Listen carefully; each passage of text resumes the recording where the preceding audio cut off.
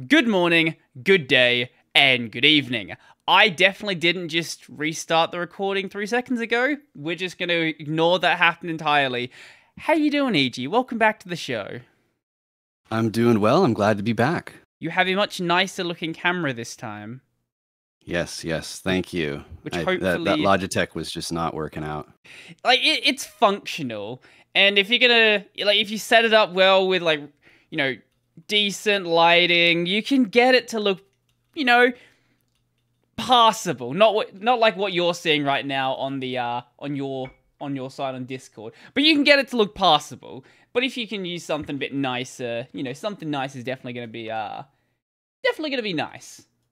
Yeah, it's a little janky to get this camera working. It's the same camera I use for OpenEG, but here we are. As long as it doesn't go crazy with the autofocus, which You're saying I think we have under control. Sony camera before? I didn't catch which one you said it was. It's a Sony Alpha 6000. Oh, so it's just like it's a little the entry level one that a lot of people go with. Yeah, I think so. Yeah, it was a pretty good price. It was It was like a Amazon deal from a few years ago. Oh, like I thought you meant you had got it like recently. No, I've actually had this thing for a while. Okay. There we go. I was trying to fix up my overlay. I didn't actually have my browser overlay, so now people can see your channel. Hey, God. No, I don't want to autoplay your video. I see you got the video out about open source Linux games, and that was why you That's right. You were like, hey, let's do another episode. You're like, let's just talk about open source games. That's right. Yeah, December is kind of a special month for me for the channel because 4 years ago, it was quite a long time ago, I declared December on my channel as Open Source Appreciation Month. Okay. I made a video about it and then did nothing with it until this year. And I've wanted to make that top 5, top 10, whatever video, that type of open source game video for a long time, and this year I finally said I'm just gonna do it. That's it. We're doing it. Xonotic. Okay, let's have a look what you got on this list. Let's take a look. Yeah, we could talk about them. I played a lot of these games. I haven't played that many. Like I know of most of them. You got Xonotic on here, Valorant. Valorant's a very good game. Zero AD, Super Tux Kart, and Battle for Westnorth. Okay. Good games. Zero AD and Battle of West. Like, people have asked me to play those games. Neither of them are really my style. I've never been into like the RTS or the like what would you call it? Like the world sim? What do we call like Battle for Westnorth? Because it's a different style of game to Zero AD. I don't know what you'd call. I'm sure that there's a term for that style of turn-based game. I mean, I guess it's just like a turn-based strategy game. But yeah, more in the style of something like it seems like it's somewhere in between like an RTS and a game like Civilization. It's a lot like Civilization. If you're familiar with OG Heroes of Might and Magic, or in the video I mentioned Disciples, the turn-based gameplay is a bit like Disciples, though. In Disciples, when you fight battles, you like zoom in on the characters, and then it's almost like a Magic the Gathering style, if I remember. It's been a while, but in Battle of Westnorth, it's like turn-based, and you recruit units, and then you move your units, and then when you go to battle, you pick their different attacks, and then it's like a dice roll. But the mechanics of the game are really self-aware, which is kind of cool, and you can choose different AI rule sets, and there's a lot of configurability to do. But that's not normally my style of game. Like, I don't play Civilization. I've played it, but that turn-based games just aren't really my thing. But I must have played hours of Westnorth. I could not stop playing it. It was really fun. It seems like a interesting game, but it's just not something I've ever really like. I've played. I think the only like RTS sort of style game I've played before. I played like Age of Empires 2 as a kid. I played it on the PS2, which is not the best way to play that game. But I've played the game to some extent. I've always been more into like you know, more. I think the main thing I played as a kid was like platformers. Platformers, a lot of like action games. Yeah. Action or puzzle games or what have you. Definitely not puzzle games. Puzzle games something. were never really Huh? my jam. Why is my camera broken on OBS? You know what? We'll fix this after. We'll finish the Battle for Wesnoth, then I'll fix it. We'll cut back into it. Yeah, no, this seems like a neat game. Yeah. I would recommend giving it a try. I think that there's two different styles of gameplay. Actually, there's three for Wesnoth. They're all the same basically, but it's nuanced. So you have one that is like the campaigns where you have a hero and then you recruit units and then you go and capture the villages, make a bit of money, make more units, and then go and beat whatever the challenge is. You can build a custom scenario that's the same sort of thing.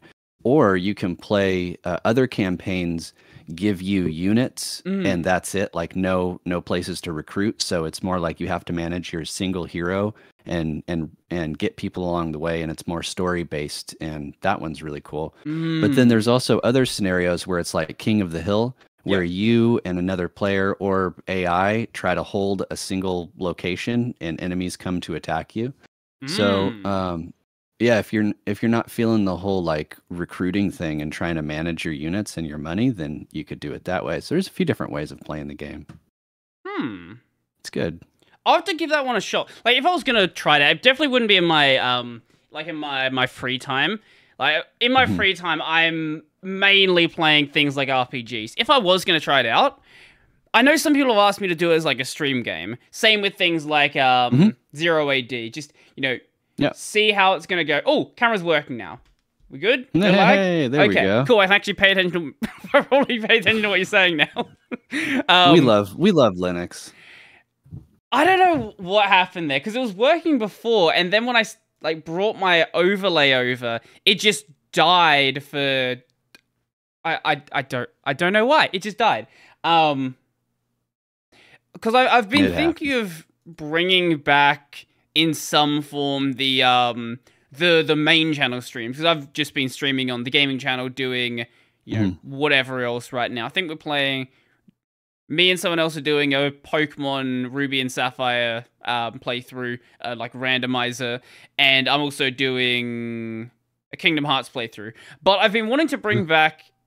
I like, the only reason I stopped doing it is because like I felt like I was spending too much time working, and it's just like I want to do other things that are not working. So I just sort of got in the way of that, because I, you know, have my day job and all that. So when you're doing like 60, 70-hour weeks, it does tend to get, you know, a little bit much sometimes. But if I was going to try this out, yeah,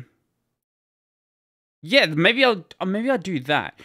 What would you say is like the best way to get started with a game like this?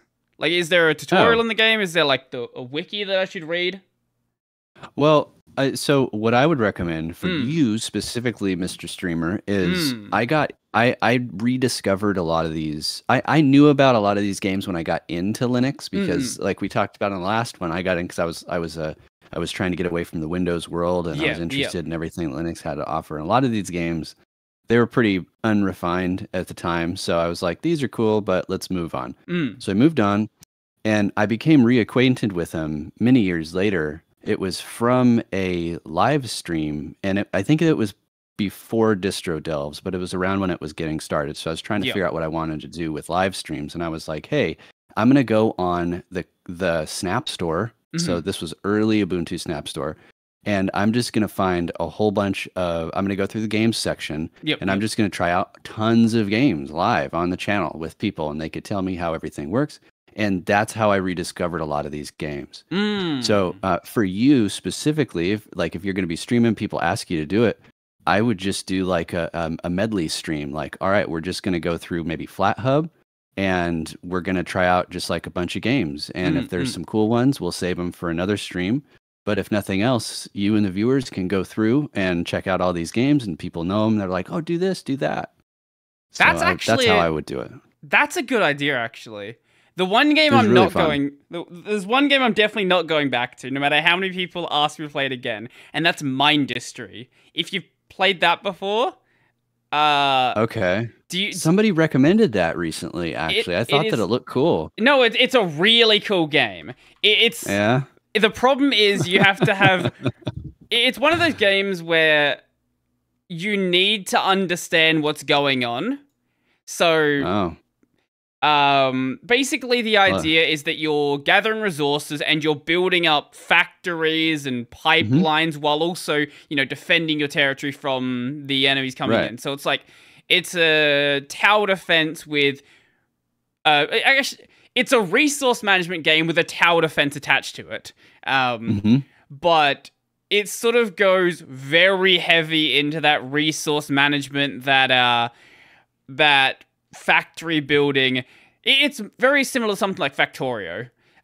Right. Or, you could, it's not as complex as Dwarf Fortress. It's somewhere between, it's somewhere between Age of Empires and Dwarf Fortress, leaning more towards the Dwarf Fortress side, where you have to worry about all of this crazy stuff, and doing that on stream when you're learning the game, it doesn't, at least for me, make for a great experience, because you need to have a good understanding of how to build up these factories, and I just didn't have that. It's one of those games where you want to have the wiki open on another tab to have any idea of what you really need to be doing. Like the basic resources, that's pretty simple, but when you start getting to anything remotely complex, then it starts to fall apart very quickly.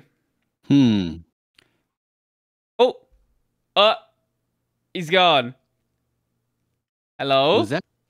Was that me that disconnected? I don't know.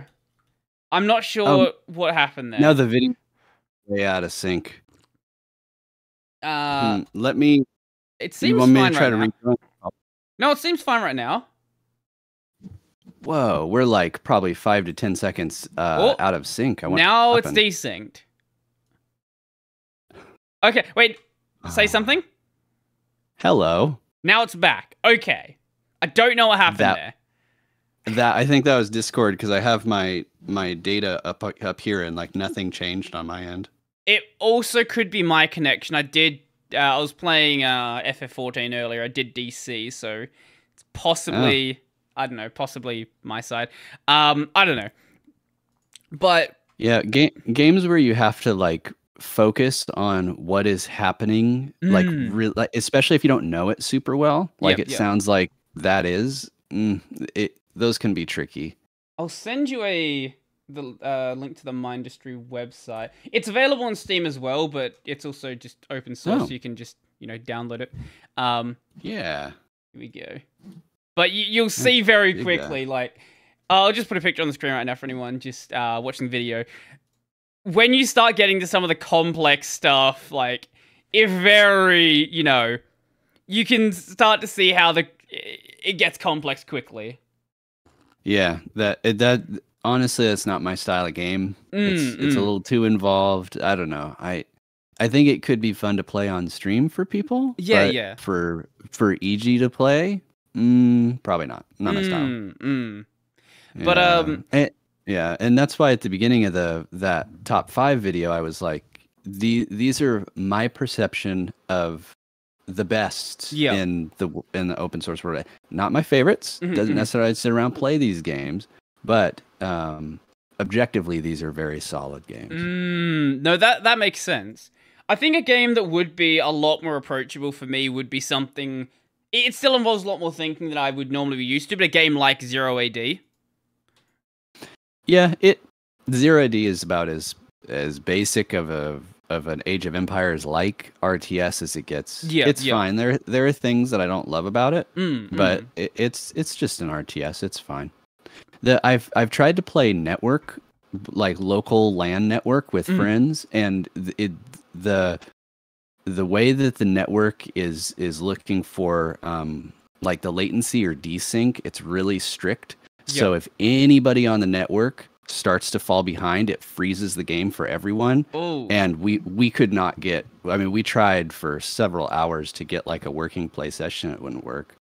But technically, it should work. But we couldn't get 0AD to work. That's the best kind it would of have working. been fun. Yeah, it was like, all right, let's build. Oh, it froze again. All right, now we're good. Let's be. Oh, it froze again. That's what it was like. This is still not the sort of like game I would generally play, but I could certainly see myself, you know, badly playing Zero AD and getting some sort of entertainment out of doing so, rather than just, like I said, with my industry, where I'm just like flailing about, not really sure where to go next. At least here it's like, okay, I've played Age of Empires, I have a general idea. You want to get your people and you want to like build up your army and get the resources and all that. Like, that makes sense to me. I can work with this. I'm gonna lose very quickly, but I can work with this. Yeah, just set the computer on easy. And I like there's Don't tell anyone it's on easy. Oh well, I mean, you can turn the computer on passive and just have it build. Like there's a certain zen to just like picking a cool looking map and building a cool looking city. Like I used to do that in Warcraft and stuff. Like I'd focus on building my city and making it defendable so that when the computer did come to attack it, we could defend it and stuff. But I was focused on like building a really cool looking, you know, like base of operations. I've never been very good at RTSs. I just like building stuff. I've never units look cool. Like I've never actually played. I've never played Warcraft. That's something that it was a little bit before my time, and I just it's just not something I've gone back to. Yeah, I have a bit of a hot take. I think Warcraft 2 was fantastic. One of the best, if not the best, RTS I've ever played. I thought Warcraft 3 was not good. Like coming from Warcraft 2, Warcraft 3 had a very different feel, a very different focus. I didn't like the hero mechanics. I just like it was different, and it appealed to a different audience. You know, it was a different Blizzard. Like it was the same Blizzard, but it was like capitalizing on the success of their franchises, and they went all in on what people wanted, and that's just not what I wanted. I thought it was just really like Warcraft 2 was just really cool RTS. The expansion was cool. It had awesome lore. And then it just went in a different direction, and it lost me. But yeah, Zero AD though. Maybe this has to go on the stream list as well. But it's fun. It's easy to get. Like it's in FlatHub. It's huge. It's like 1.5 gigs, I think. It's a really large game.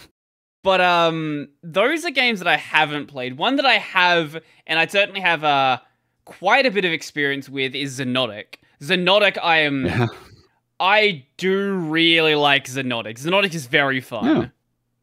Yeah, it's not my style of game. I get bored of the gameplay very fast. Not a big FPS player? I love FPS, but the run and gun, the Twitch based, like everybody's going light speed and there's just like explosions, that's not my style at all. It's just, you know, what's funny is I love chaos. I embody chaos in a lot of ways, but Xonotic is chaos in a first person shooter, and it's just too much. Like, I don't know. When I recorded the footage, I was creating a lot of custom maps, like custom maps, custom matches, but they were capture the flag. They were like different scenarios that were more interesting than just like a team deathmatch where everybody's just shooting. They limited the weapons so that I could always get the weapon that like, I think I use machine gun most of the time because that actually feels really good. Some of the other weapons are just like, I don't know. It's Xonotic's not my type of game. I played it to get footage, and I'll probably not play it again. Yeah, when it being a game that's, you know, based on Quake, you've got the whole like you gotta lead your shots and that. Like, when you're not used to that, I can see why the machine gun would certainly be a little bit more approachable. Like you can get some really cool shots with the RPG and the grenade launcher, but it can be a bit rough to actually hit anything. One of the matches that I joined, there's footage in the video of it. It's like a strange capture the flag skiing match, but there was Imagine Dragons playing on the server radio, and people were just vibing. Sometimes you'd spawn and just like immediately become Gibbs or Jibs or whatever. I mean, it was just like, it was wild. And I could see that community aspect of it. Like, what are you gonna do after school or something? I'm gonna hop on Xonotic and ski and listen to music with these randos. Like that actually sounds kind of fun. I get the appeal. Out of all the open source games, like Xonotic has a surprisingly active community. Yeah, it's an easy game to get into, you know? Like you download it, the server browser is right there. Some of them, I mean, the names catch you and then you join in and people are just goofing around. Yeah, I mean, it's a good game to get into. It's just not for me. I did get I think the last time I streamed the game, was it Xonotic or? No, I think it was Xonotic. I got the attention of the devs because I was trying to push the limit on how big you could make a server. Oh man, how many people did you get in there? I know, I filled it with bots just to see what would happen. You can you can run with like I think like 128 people and it functions. Not well, but it functions, and that's, you know, kind of surprising. It's chaos and everyone's dying instantly. Well, now the engine that it's using is like an advanced modern version of the Quake engine. And when I was doing my research, I couldn't get a good answer. When they say Quake engine, are they literally talking about Quake 1, or is it whatever was the last open source Quake engine? So like Quake 4, Quake 3, or whatever. I guess Gold Source, which is Half-Life, was based on Quake 1's engine. And then the source that we know today, like the source engine that we know today, including the engine that apparently Apex Legends uses, is based on the source engine, which is based on OG Quake's engine, which is kind of mind-blowing to think about.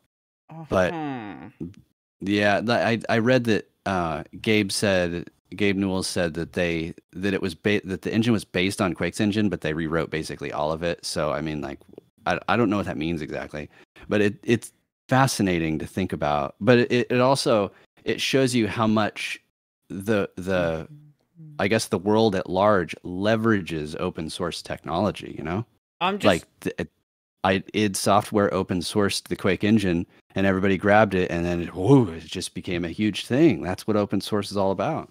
I'm having a look through it right now, and it seems like it's based on that original open source Quake engine of Quake 1. But it would be like heavily modified at this point. Because it says it's based on the Dark Places engine, which is based on the Quake engine. Because the original Quake engine was known to be like really buggy. So it's been modified over the years, and it's, you know, at a more usable point than it was back in 97. Right. Now, if you read that on Wikipedia, Wikipedia is inaccurate. If you go to Xonotic's the Xonotic GitLab, you'll see that they have a repo for Xonotic the game and a repo for the game engine, which is not the engine that is listed on Wikipedia. It's called it's a fork of GTK Radiant or something like that. Okay. Yeah, I don't know. It's a very strange issue. I would love to make a video talking about all of these open source game engines because I find it so fascinating. There's all these different game and render engines that are all open source. A Panda 3D. I did a video on Panda 3D. Okay. I mean, yeah, what'd you find? I'm seeing on their GitHub there's the NetRadiant engine and then also the Dark Places engine I was mentioning just before. Okay. So it seems like they are using that Dark Places engine. I presume it's Okay, no, this is just a mirror of it. So maybe they've made some patches to it, or maybe it's just a mirror. But yeah, they're definitely using it. Yeah, they're definitely using that Quake 1 engine though. That is definitely the case. As for NetRadiant, what is NetRadiant? Open source cross-platform level. Oh, NetRadiant is a level editor. So that's a level editor for the Quake engine games. That's okay. Right. That makes sense. Okay. Because it didn't make any sense that there would be like two separate engines there. But then it's confusing because some things will list Quake engine and Dark Places as if they are two wholly separate things. Yeah, I'm not exactly sure how it's all connected, but it's really impressive what they're able to do. Yeah, Xonotic is a really good-looking game. Out of the open source space, it's one of the better-looking ones for sure. I looked at. There's a lot of there's quite a number of first-person shooters like that, really fast arena-based. Yeah, and I went with Xonotic mainly because it just looks so good. The title screen is iffy, but the game itself looks solid. What other arena shooters are there? Oh, so there's Xonotic. There's I trim something. There's like aliens, and one side is aliens, one side is humans, and you build like turrets and stuff. Never really played it. Then there's a fork of that one, I think. There's Alien Arena, Warsaw. I mean, there's tons. Yeah, I think that there's a section for these on FlatHub. There are lots of first-person shooters. I didn't know about that. Any of those ones, because the only other like FPS that comes to mind is Urban Terror.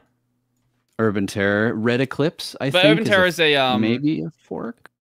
Urban Terror is more in line with Counter-Strike as opposed to Quake. But it's also based on the Quake 3 engine. Yeah. I mean, it was open source. So, why not? Have you played Urban Terror before? Yeah, I have. Yeah, I did not like it. Oh? It was like Counter-Strike 1.6. Yep.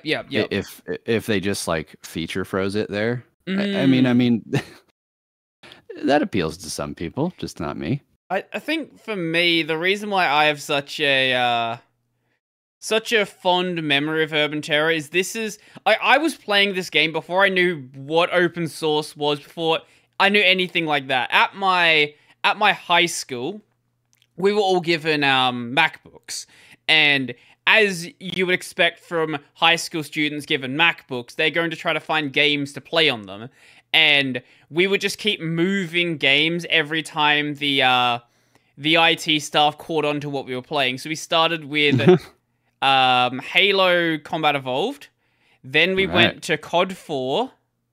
And eventually made our way to Assault Cube. Assault Cube is a very similar game to Urban Terror. Is that Sauerbraten?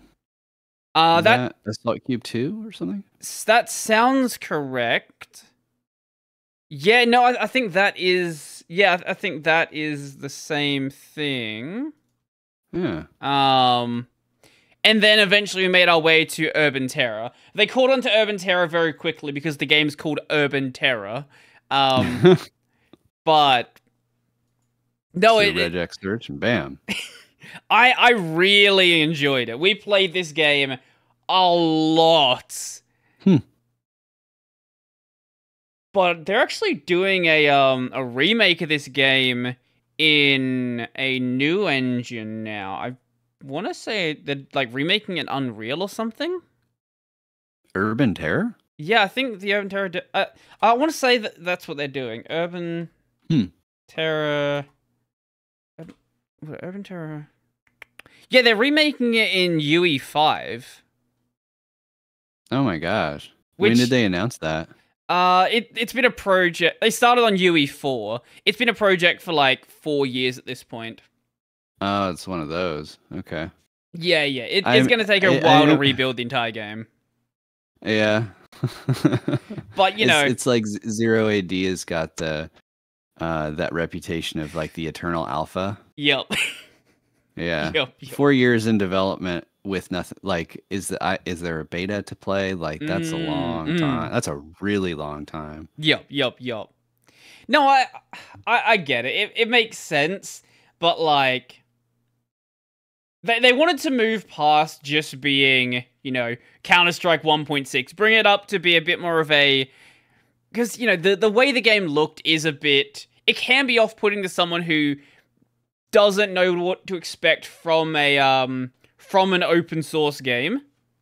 Like, going into it, like, knowing that, like, you know, we know what these games are going to be like, but from an outsider's perspective, if you want to get more people interested in the game, it doesn't hurt to bring it a bit more modern looking. Let's see if I can find... Is this it? No, this is... So yeah.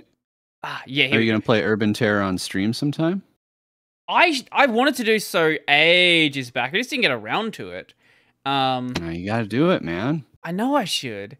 I'll send you a link to this. This is the UE5 remake. Here we go. Play it. Urban Terror 5. Here we go.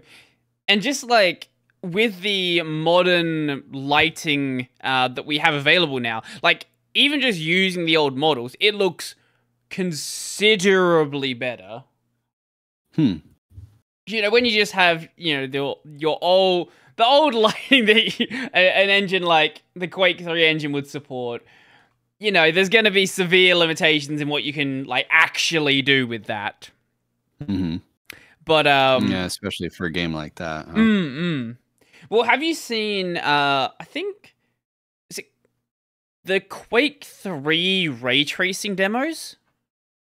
Yeah, I don't really keep up with like graphics technology and stuff. Like, I mean, it's cool, sure. But I've seen side by sides of like ray tracing without and all this other stuff, and I'm like, I just, you know, I'm not interested in fidelity. That's like fair. As far as like how nice can we get this? Like, I don't really care. I just want it to look cool. I've found that there are certain games that have an aesthetic that is unrefined versus a game that's just like, look at all this new technology. It's like, I guess that's cool, but I live in real life. I don't want to go into a game that looks like real. I mean, I guess I get the appeal. I just don't want that. I want to get into a game that looks and feels like a game. That's fair. No, I get that as well. I like cool things being done with tech, and lighting is one of those cool things that's improving really quickly. Yeah, it'll be interesting to see. It seems like ray tracing is the thing right now. We got to add ray tracing and everything. I wonder what the next thing will be. That honestly, I don't know. Like, there is some really well. I think what we're at right now is a lot of optimization stuff. Like, because you said you weren't keeping up with graphics tech. You probably haven't seen any of the stuff about the new updates to Unreal Engine 5 with 5.1. So, do you know how in traditional games, if you like back away from an object, you'll notice that it like suddenly jumps between levels of detail? Yeah. So like you'd back away from a tree, it's like the fully rendered tree, and then it's like less rendered, and you know, keep backing away, it eventually becomes just like a PNG on your screen. Yeah. This is the way that we would traditionally handle going away from an object, so it's not like you would have more in your view, so you'd want to make it less detailed so you don't have to render as much. But with Unreal Engine 5.1, rather than doing that as like a sudden jump, I don't understand at all how the math works behind it, but they can cut up the object into like not polygons, it's some like new thing they've come up with, and then procedurally lower the quality as you back away. So you can render these giant scenes. Like one of the demos that I saw was this forest with like 100,000 trees, all rendered as if they are like as if they are at their full quality level, and it looks insanely good. Like, I think that's the next forefront we're going with. It's making games run better on the hardware that is available. Because, you know, you can only raise up your fidelity so much. I'm sure there's going to be some new big breakthrough on that front as well. But my presumption is that it's making things run better is where we're going to next. I think that's a logical direction to take. You know, I hear that. I hear the level of detail stuff. And you know, there's a part of me that is just so jaded And I'm like, that is really cool. Mm-mm. But it is up to the developer to implement that and implement it properly. Well, the So thing with they can. I was gonna say the thing with Unreal Engine, like this is why a lot of devs are just going with Unreal Engine because it's just a toggle, like it just does it. Mm-hmm. See, I think so. So I am jaded because I used to be more into this stuff, but then it's like all these new engines and stuff come out. You play the game, they look like crap. It's like, well, what happened to all these new advances? Well, they didn't implement them. Like what? So if you have an engine, Unreal Engine is probably my favorite graphics engine. I just really like all the games that use Unreal. I'm in love with their aesthetic. Like I'm really into Arc right now. Arc is just beautiful compared to Rust, which feels very similar. Rust uses Unity. I think Unity is just like really, it works really well for certain things, but for like 3D graphics, first person shooter, I mean, 7 Days to Die again, it's hideous. Like it works for the aesthetic. The bad aesthetic of Unity works for 7 Days because 7 Days is supposed to be like a horror game. With Rust, it feels so uncanny and just weird. Anyway, going back to Unreal, if they build something like that into the engine where they just said like flip it on and the engine handles the level of detail, the developers don't have to code algorithms that they don't want to do, so then they don't do it. That is the way. That's how you progress forward. Because developers are lazy, and I mean the people paying the developers are equally lazy. So they're like, we could make this look way better, but it's going to cost a lot more money and developer time. And they're like, we're not going to do that. We'll make it a patch that will never come. Yeah, exactly. Unity's in a really weird spot right now with like, it's always been that like, you know, the indie game engine, that like beginner game engine, but with Unreal, I don't get that. But with Unreal being like free to use for these like smaller projects, I think it's like below 50,000 or 500,000. You don't pay anything. I can't remember which it is. Do you have to use the Epic Store or something weird like that? I don't believe so. I'm pretty sure you don't. But it's in this weird position where, like, if I was a new game developer and I didn't know any engine whatsoever, I don't see any world right now where it makes sense to pick Unity. Now, the Unity asset store is obviously, like, really useful, but Unreal has its own thing as well. Like, They all do, you know. Yeah. Like even Godot has one, but it's like the level of the quality of items in the store or whatever. I think is kind of the defining factor. Yeah. So like Godot has a bunch of stuff, but it's all just like, you know, people's samples. So they're not high enough quality to use in a game. But like going back to Rust, you know, OG Rust, the original Rev 1 was basically all Unity store assets that they built into a game. Like that's remarkable that they're able to do that. I look at Rust today. Like it started from assets from the store.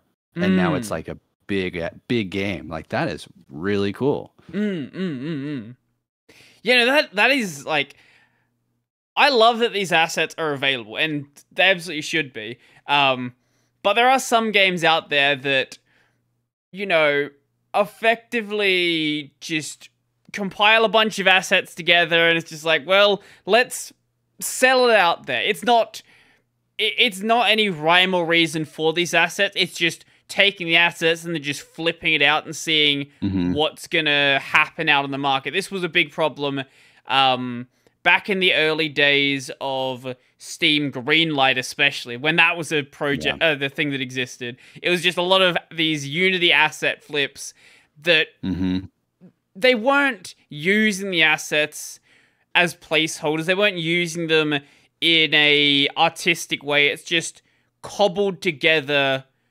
Game Jam level stuff. Yeah. Like Game Jam, it totally makes sense using those assets because, you know, you have whatever 24 hours, 72 hours, whatever it is for the specific Game Jam.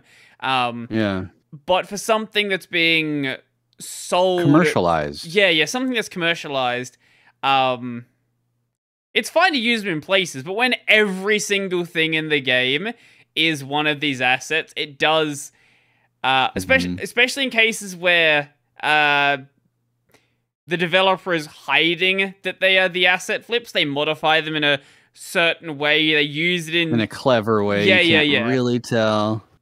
Yeah, there's definitely been a lot of projects out there like that, but we've kind of strayed very far off the topic of open source games.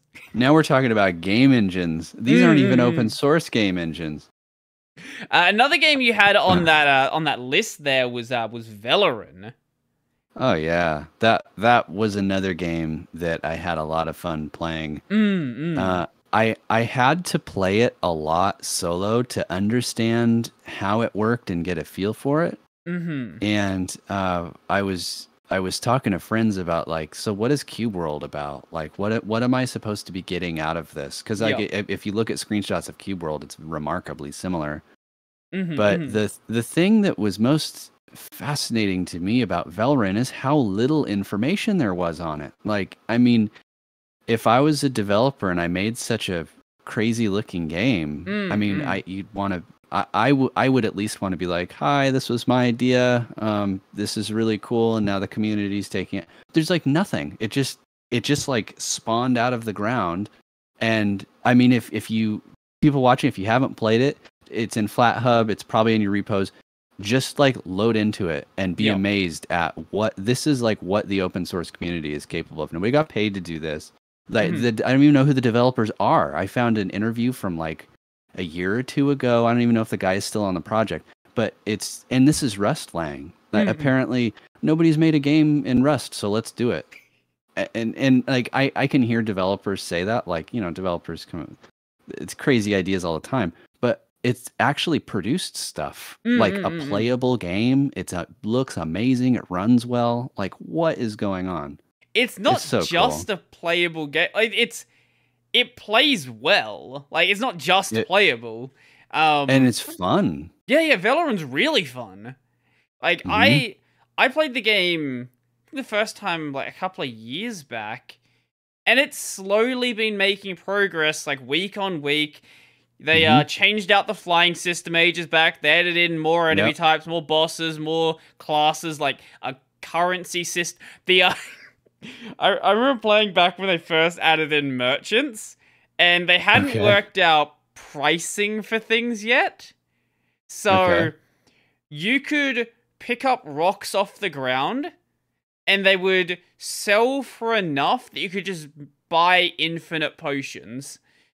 And then sell the potions back, and then buy the best gear in the game. I mean, hey, look, that sounds like an AI problem. If they didn't code the AI to be smart enough to know that that's a bad deal, then, hey, you know, get players making a killing off of these guys, huh? The merchant system was interesting. It's like bartering or haggling. You're like, here's these things. The thing I didn't like about it is how small the interface is, and you're having to drag and drop all of these little tiny icons into this thing, and then it's like, the merchant likes this, merchant doesn't like this, but everything's so small. Like, the bartering system. Oh, that wasn't there when I played it. Oh yeah, it's a novel system. It's just the UI is just, it needs to be revamped, but the system is cool. Yeah. Well, UI is something that is like, that's a difficult thing to do well. Like, you can make something that functions, but when you have developers designing UIs, you know, they're going, or like even just designers designing it without having any sort of QA process, you're going to design it in a certain way that makes sense to you. And that may not make sense to other people that are seeing it. Yeah. It's sometimes you can really tell when a user-facing piece of an application or a game was made by a developer opposed to a designer. It's just got that smell to it. You're like, but as a developer, a lot of times it totally gels with me. I'm like, oh, I get what they're trying to do. I understand. It's weird. I get it, but they did it for a reason. I understand. A lot of when I play 7 days, I get a lot of that. I'm like, this is so jank, but I totally understand why they did it this way. But it is so freaking jank. Some games are just like that. There's certain charm. They're to doing it, the best they especially. can. Like there is definitely a charm to it. But even with like, actually, what did you think of the combat in Valorant? Because that I think is it was okay. The thing that I didn't like about it was the enemies when they get low on health, they run and they sprint away. Yeah, it's very frustrating. There is a game again, didn't happen when I was playing. Yeah, well, there was a game that I used to play called EverQuest, and a lot of enemies on there. There's a mechanic where they got below a certain health level. Not all of them, but a lot of them would turn and try to run away. And depending on their health level was their speed. And it seemed annoying, but like in dungeons, it's a serious problem because if they pick up speed and run to their allies, then their allies will attack you. So there's like sometimes somebody gets low on health and you have to like snare them to stop them. Anyways, that was a tangent. On Valorant, when an enemy gets low on health, they turn and they just haul ass away, like full speed. And a lot of times it's like really hilly because it's all boxes, squares, and then you get stuck on the geometry and that enemy's gone. It's very, very annoying. That's probably my biggest gripe about it. Like I want to go out and I want to hunt, I want to get hide and craft, but I go and hit a rabbit and it's almost dead and it's just gone. Like animals do way that definitely. Okay, I thought you meant hostile enemies. Oh no, I guess I'm referring to anything that drops like craftable components. Okay, yeah, okay. The animals definitely always did run. That was kind of annoying. I can agree with that. I thought you meant like you'd find a skeleton or whatever that would run away. No, the skeleton is gonna take it to the end. But unfortunately, like rabbits and deer and stuff, they're like, I understand like running away because they don't want to fight, but like full speed. Like I can't catch them. I don't have a character that runs that fast. What classes did you try out? I tried all of them. I found the magic using class with a staff to be like the most capable by far. Yeah, absolutely. I found that the bow was okay, but magic was the way. I found the melee class, like the melee classes didn't play that well. It felt like one, they had no impact, and two, you were always in danger of being hit by the enemy.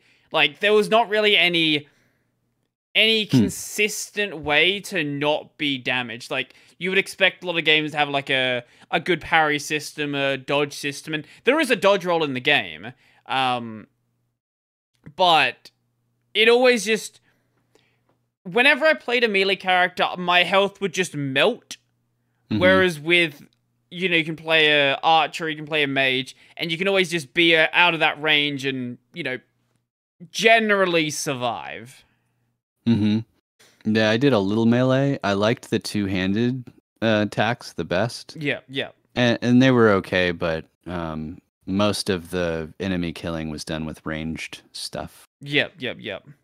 So I mostly just like explored. I didn't really do a lot of combat. The world was really fascinating, climbing to a mountain and then flying to the next city. I mean, like, yeah, I wasn't in it for the combat. I was in it for the exploration. The flight used to be a lot more broken before they added like a sensible flight mechanic where you actually like, fall.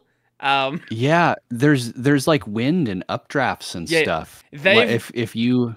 This is so cool. They did a full blog post explaining that they're like simulating way too much with the wind when you're flying. Because previously it was basically like you were, how would you describe it? The old system is you just went where you wanted with the old system. So you could jump off of a mountain. Like if you went to a tall mountain, you could fly to the other side of the map if you wanted to. Which was cool, but it was a little bit ridiculous with how well you flew. Also, there wasn't fall damage when you flew as well, so you could jump from a super high mountain and just crash into the ground. That was the quickest way to get down. which once again was fun, but I do like the way the flight mechanic works now. Yeah, the flight mechanic was really fun. If you go up too high, then it's just like you just have to play it to get a feel for it. It feels more real than Yeah. you would expect from a game like that. Last time It's good. Last time I played it on stream, I think, one of the devs hopped in. We jumped on like Nice. their main server, and he was like, Uh-huh. "Hey, come check out a couple of the bosses." He dragged me over to the Mind Flare boss. All of us just instantly wiped because we all were level Wow. 1 and didn't have any stats. He was like, "Yeah, come fight this thing." It's like, "Are you gonna help?" And he just left. Let me know how it goes. Yeah, I found a dungeon. I didn't do any bosses or anything. I mean, I want to do more top X videos like that because they're really fun. Yeah, if nothing else, just for like, free marmarketing. I want to get these games out there so that people can see them, people can contribute if they want, like this really fun. So they're not reviews, they're just like previews. So I didn't dive too deep. I don't know if I would do like a full review on Valorant. It's a very deep. There'd be a lot to cover. The problem with doing a review on Valorant is, like, it changes a lot very quickly. Yeah, that's a thing. When was the last update? Let's have a look. Okay, so they took a bit of a break in November, but they do like weekly updates usually. I don't know what happened with their time off there. I don't know if they just didn't have any contributions for a bit, or they were just working on a big update. But yeah, they do like weekly updates. So no matter what you say, it's probably going to be outdated by the time the video goes out. Like, there's pets now? Wait, it's open what? source for you. Yeah, there's pets. Yep. I'm just scrolling through stuff. Oh, there is parrying now. Oh, okay, take back what I said. There you go. Yeah, that's like, no matter what you say, it's gonna be out of date. It's a really cool game, though. I love to go back to it every so often just to see how much has changed. Yeah, I would call it an open source MMO because you can play it local. Yeah, but you really should be playing it on a server with lots of other people. Otherwise, it just feels empty. I think they were celebrating like having a record player number, not like a massive player number. It was like a couple hundred players, which is a lot for an open source game. Yeah, definitely. Is that all on? Do you know if that was on one server? That was on like their main server. Wow, that's a lot of people. That's great. I don't know if it was monthly active users or if it was logged in. I think it was monthly active, but either way, it's still like, it's a healthy community that exists for this game, which, it didn't always have. Like, I remember hearing about this game, as I said, years ago, and this was not long after Cube World vanished off the face of the planet. Like, that was a game that so many people were so excited for, and then it just vanished. And no one ever heard anything about it again. Yeah, I read a little bit about it to understand where Valorant came from. And yeah, strange history. Because Cube World, if I recall, that was back when Minecraft was like just starting to get really popular. Terraria had come out, and it was like this combination of the two. It was Terraria but in 3D, which is what a lot of people were kind of looking for. And then they saw the alpha, and people played the alpha for Cube World, and they're like, this is really good. And then nothing after the alpha happened. It could have been another sensation, probably, but if I remember correctly, it's not easy to do stuff like that, Yeah. If I remember correctly, it was like a husband and wife project, so maybe something happened. I'd never properly looked into the story. I didn't even know if there is a story you can find publicly. But that's my understanding of what what it was. So it's very possible something happened there, you know. Yeah, I imagine there's always going to be issues when you go into business with someone you're in a relationship with. Well, that's also like I mean, it's a 3D game with a big world for just like a team of 2. That's a lot, you know. Minecraft Mojang. I mean, Mojang started out like Minecraft started out small, but then it grew. Yeah. Terraria. I don't know what the company behind it was, but it was like an indie thing, but it wasn't like a one-man project or anything like that. So it's not surprising that Terraria became big and successful.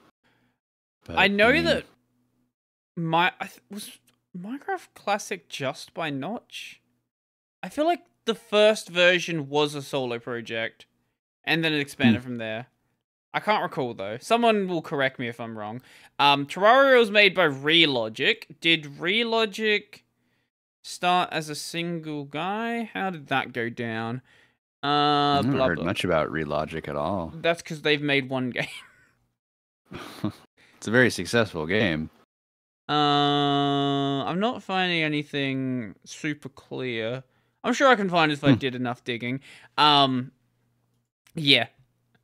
I did, you didn't have this one on the list, I believe, but you did show a bit of footage of, another game in here of, what was it? A Sonic Roboblast 2. Yeah, that was fun to play. That's a really good game.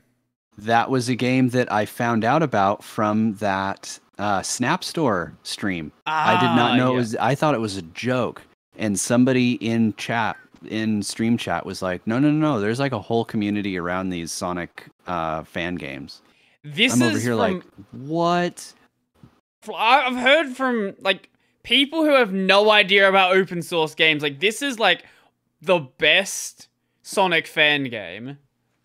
It was really fun. The controls are janky, but I could totally get used to them. They are very janky. But it was surprisingly fun. I mean, granted, I only played a little bit. I think I actually played more on that stream long ago, but that's definitely a game, and like Sonic fan games in general, I will definitely explore and go back to. The funny thing about it is it actually feels better than most 3D Sonic games. And it's just a fan game. Like, you actually feel like you're going fast in a lot of instances, which you don't feel a lot of the 3D Sonic. It can get a bit weird in some places, but I really did enjoy it. I think I stopped at a bit where I got stuck. Well, how far did you get in? How far did you play? There was a bit where I got to like a castle, and you'd like go over this bridge as it was collapsing. Oh wow! Okay, I don't recall that's nowhere near how far I got into the game. But I just kept repeating it, and just didn't. It wasn't clicking at all with me. It's like, you know what? Let's not keep doing this right now. Let's go do some like anything else that it is going to be a little bit more fun for me. See if I can There's also a karting version of that as well that I didn't. Yes, I played on that stream, but I did not. I did not show any footage of in the video. But like people who, this has been talked about like just general Sonic fans. Like that's how good Sonic Roboblast 2 is. That's how you know. And GZ Doom and the Doom engine. What? Oh yeah, it's a Doom. I forgot. It's a friggin' Doom engine. It's written in the same engine as modern OG Doom ports. Like, wow.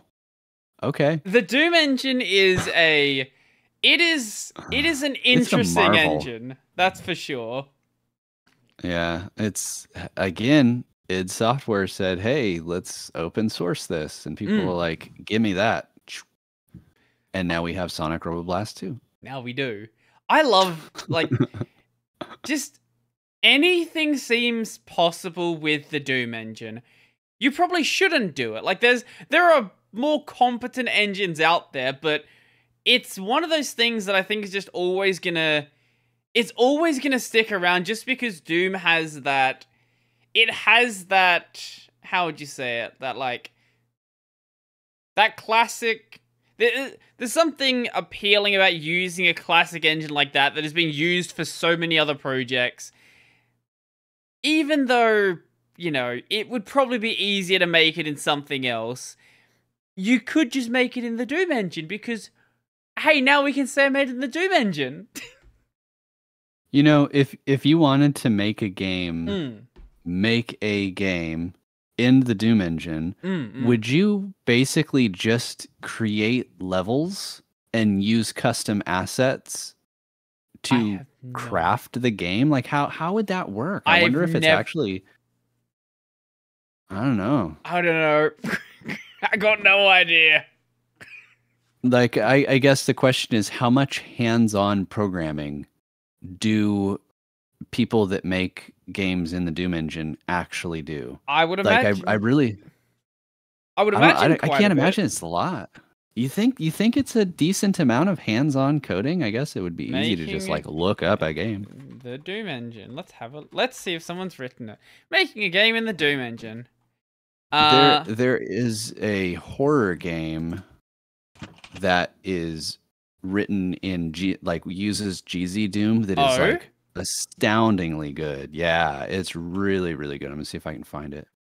Horror. I've never really been a big horror game fan, but I'll definitely have a look at it. I mean, I use the term horror game very loosely. Okay. It's just like kind of a very spooky aesthetic. Is it Total Chaos? Is that it? Yeah, check out the screenshots for this game. This is made with GZ Doom. Oh, what the fuck?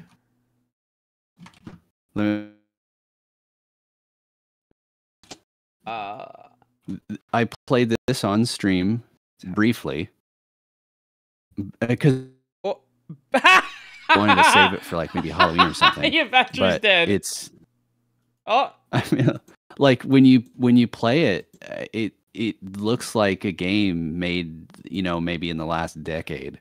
Why is FlatHub so bad at showing me these pictures? Yeah, I don't know. It's having a hard time for me too. Total Chaos Doom. Oh shoot.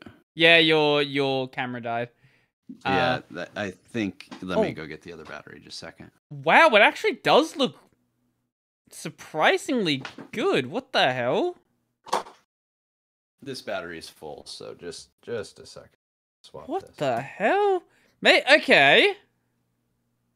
There is a lot of stuff in the open source game space I just hadn't seen at all. Like, I know about a lot of the, like, you know, the classic games, but this one has definitely escaped my radar. And probably shouldn't have. Wow. Stop that. Yeah, another game I'd love to play for Halloween.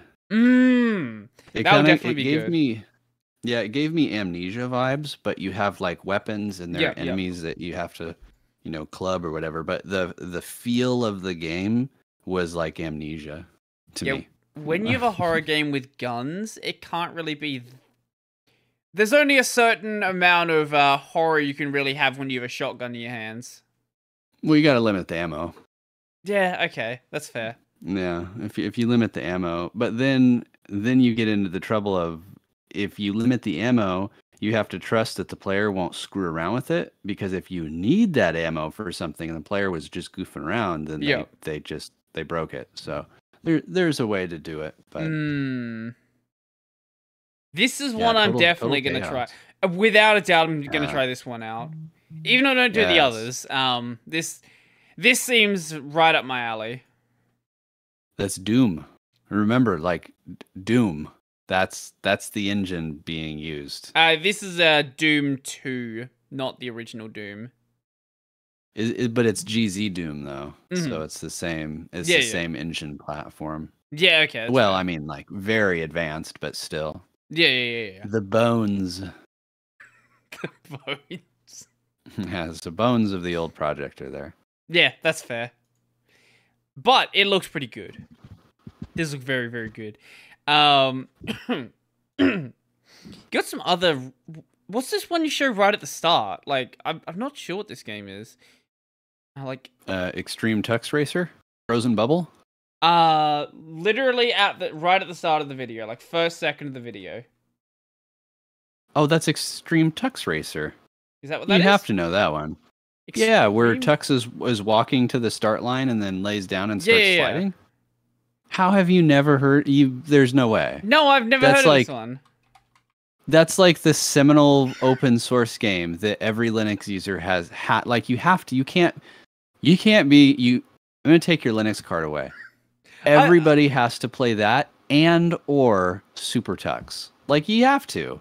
It's Tux. I've streamed Super Tux Kart. Yeah, that's a good one, but that's not just Tux though. That's like all of the mascots. Mm-hmm. Look it. I'm gonna be real with you. Extreme Tux Racer is not good, but that's part of the appeal. Like, the graphics are rough. Yep. The physics and turning, it's rough. The music is, but it's an experience. You have to understand where we came from. Like, this is not the oldest game in the world, but I mean, it was a pretty big deal for the time. It was a 3D game. Like, it was a thing. You gotta play it. I'll play it. You don't have to like it. You just have to play it. You probably won't like it. I'm gonna do a bit of a demo of what the music is like. Let's have a look. It's charming. That's I can technically hear music.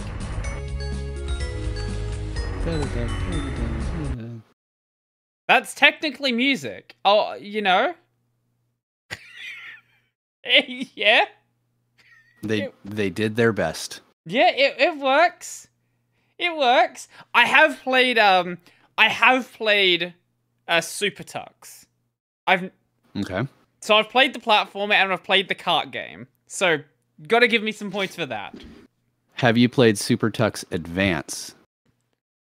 Super Tux Advance. Which one's that? So that is a fan game of Super Tux that looks and feels like Super Tux if it was written for the Game Boy Advance.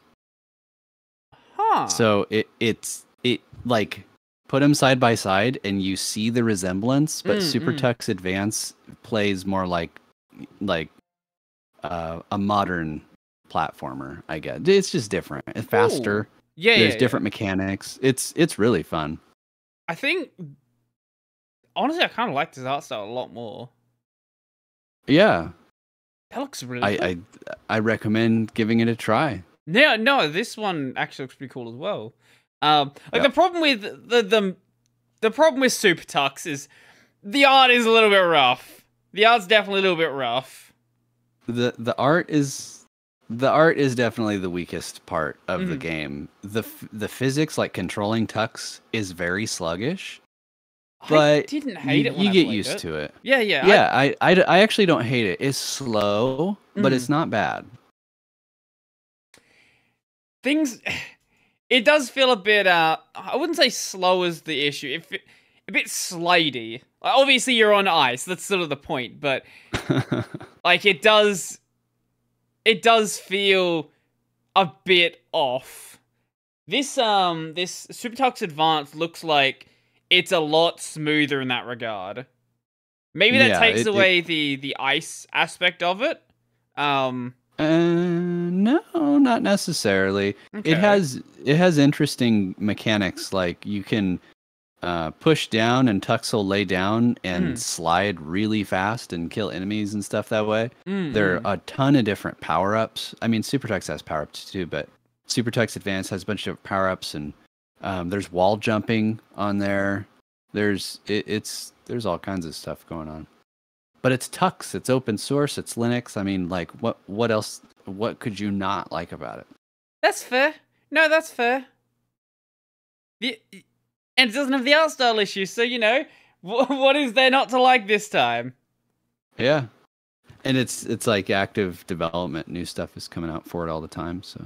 One of the things that did surprise me about Super Tux is, even though it's clearly going for, like, the Mario-style platformer, the levels like, for the most part, were pretty open in the amount of paths you had. Like, there wasn't just, like, one obvious dead straight path to go. Like, there were always a bunch of different, like, side areas you could go through along the way. Mm-hmm. I got it. Yeah. It is cool. I've actually beat Super Tux 2 and played like the main one and then played some of the contrib.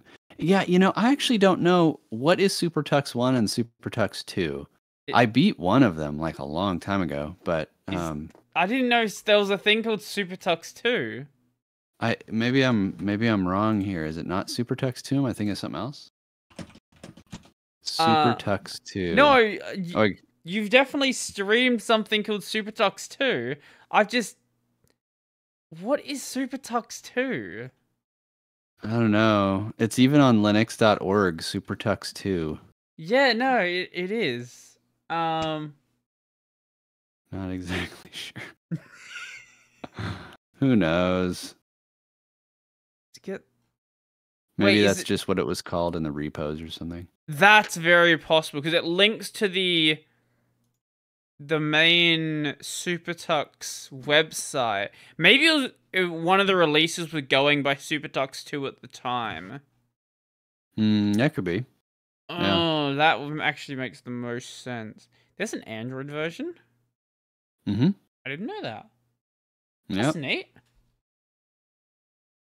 Play it on your phone, play it on your tablet. I think it's coming to Steam. Oh, is it? Yeah, I think so. That's cool. It's a cool little game. Oh, it's definitely a cool little game, for sure. It's, as platformers go, I've played a lot worse. Yeah. It's... I would say that the worst thing it has going for it is that you could say it's boring. Yeah, I didn't find it that boring. But to be fair, I've only streamed it, so that is a weird way to play a game in the first place.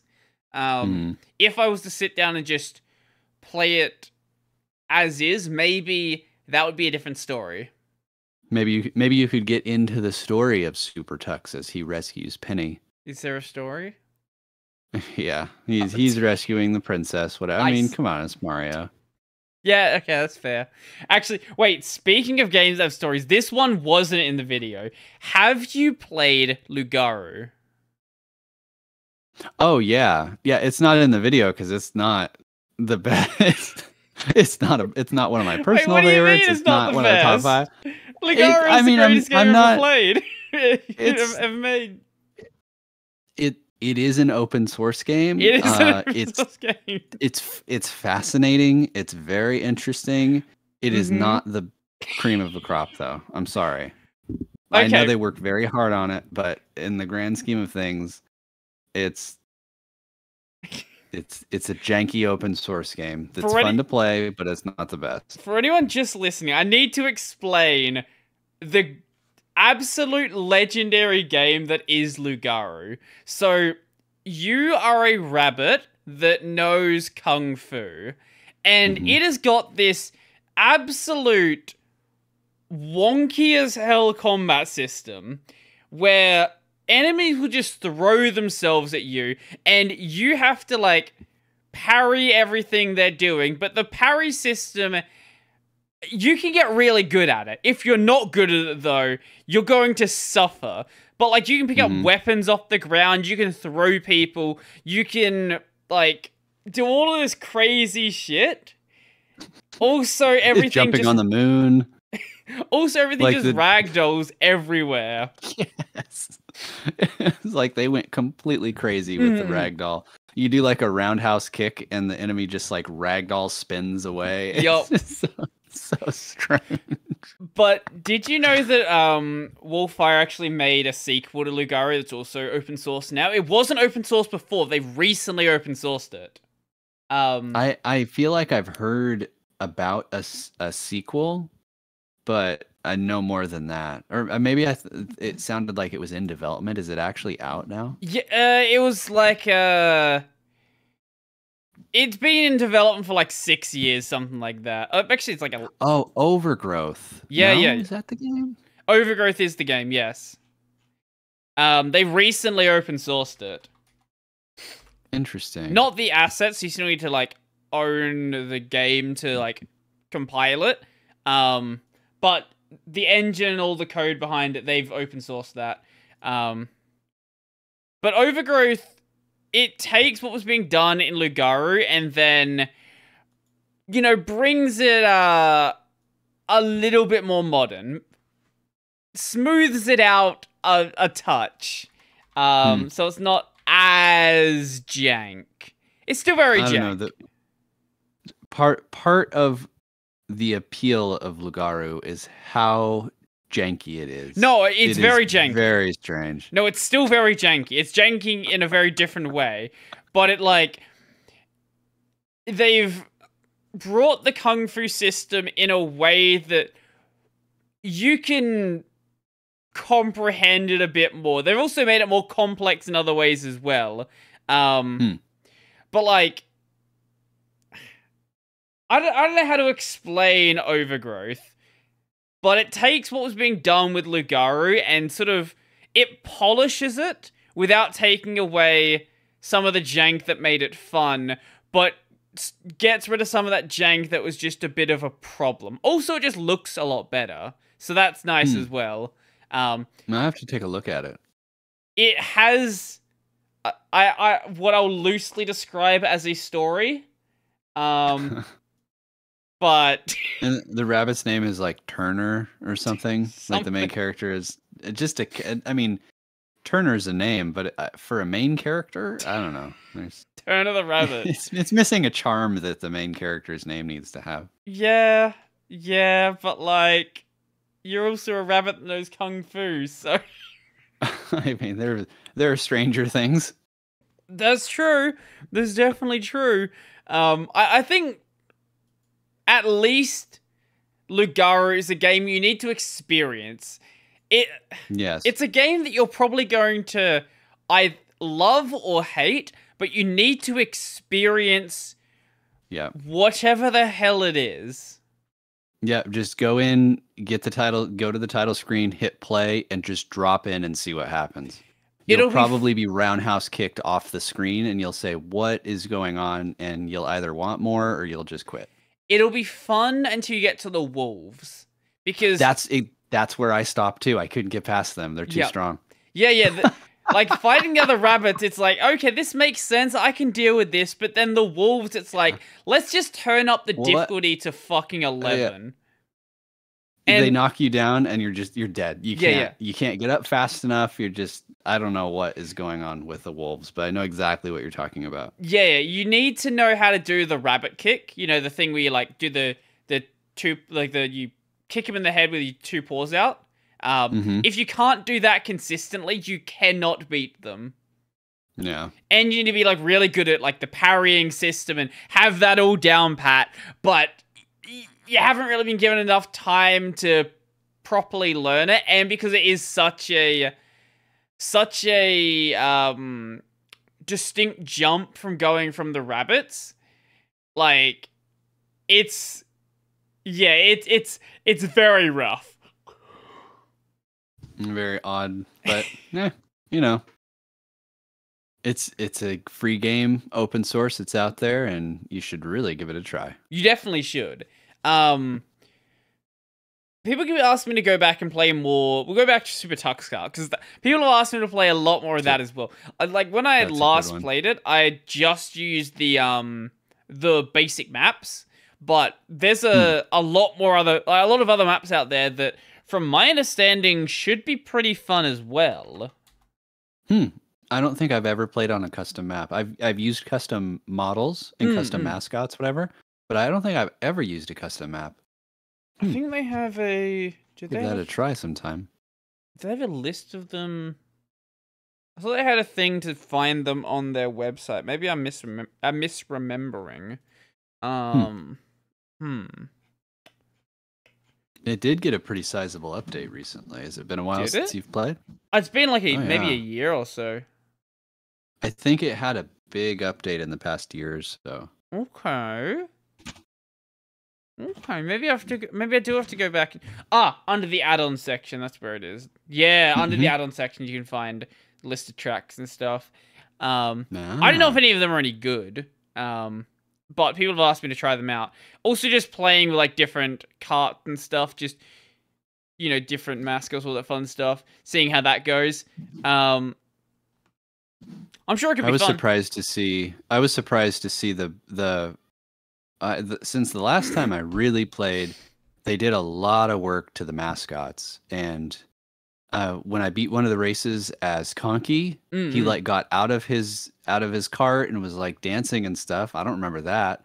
And when I was driving Kiki, when I drove her, you could see her tail moving. And I definitely don't remember that. Yeah, it was really cool. Very, again, just like really high quality open source stuff. Just people doing it because they like it. I'm looking at the list of additional carts, and someone made an Among Us cart. Well, yeah, okay. That is silly, but it's relevant though. Like relevant. Better or worse, Among Us is a meme of our times. But if somebody's putting Among Us in the game, I mean that's a pretty good sign that the game's relevant. I wouldn't say it's a good sign that the game is relevant, but it's a good sign that, someone has a bit of free time. Well, at least they're spending their free time on this open source game. That's fair. How about that? Yeah, that's fair. Oh, God, that's loud. It looks like sort of... I'm looking at it right now. It seems like it has had a bit of a graphics update since I last played it. It looks really good. Yeah, it looks and plays really good. You can make it play real badly if you want to. This is another game that I've stress tested. It's like, hey, how many? Because they don't actually have a limit to the number of carts. There's a limit to the number of carts you can have in an arena, but not in a race. So you just have a traffic jam. If you know how if you have let's say you have 8 carts, it will line them up. That doesn't have a cap to it, and it will just keep lining them up, going back through the track. So you could put your server's gonna basically instantly crash, but you can have 256 carts. Wow. And it goes. Just turn that into a Los Angeles highway, just sitting there not moving. Everybody's on the track. Nobody's doing anything. Well, yeah, you're not moving because it's running at 2 FPS.